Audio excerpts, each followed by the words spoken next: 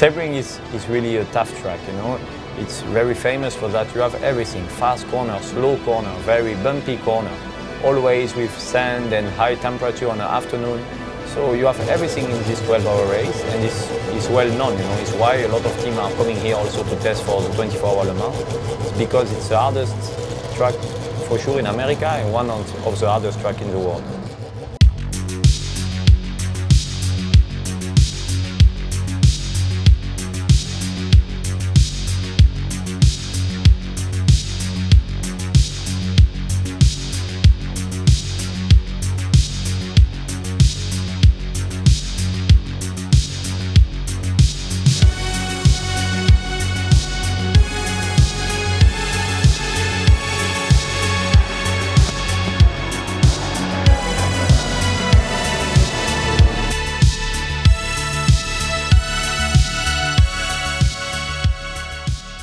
Coming into the 2013 season, our goal is to defend the championship.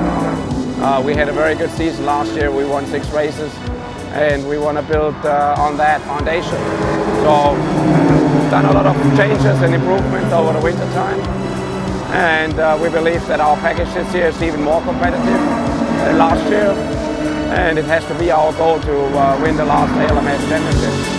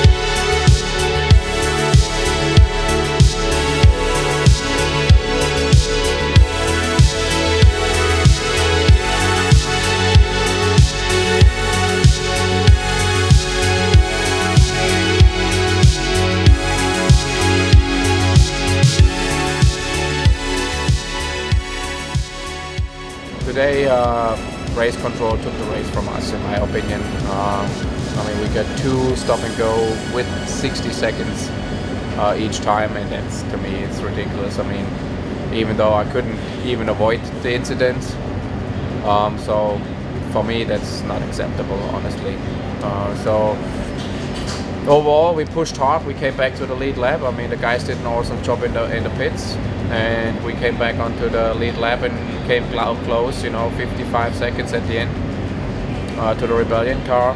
So it wasn't meant to be. Congrats to them. They drove very good, no mistakes, and stayed clean. And it was a very interesting 12-hour Sebring, I think, in the petrol class.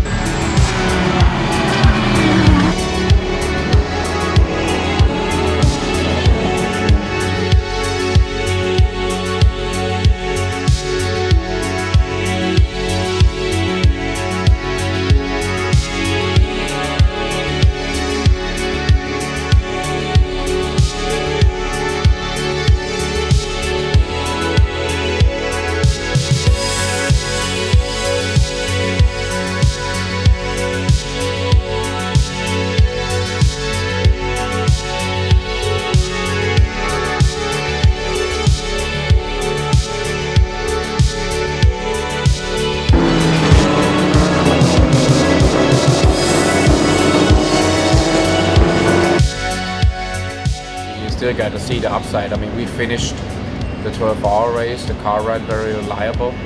That's very positive for the remainder of the season.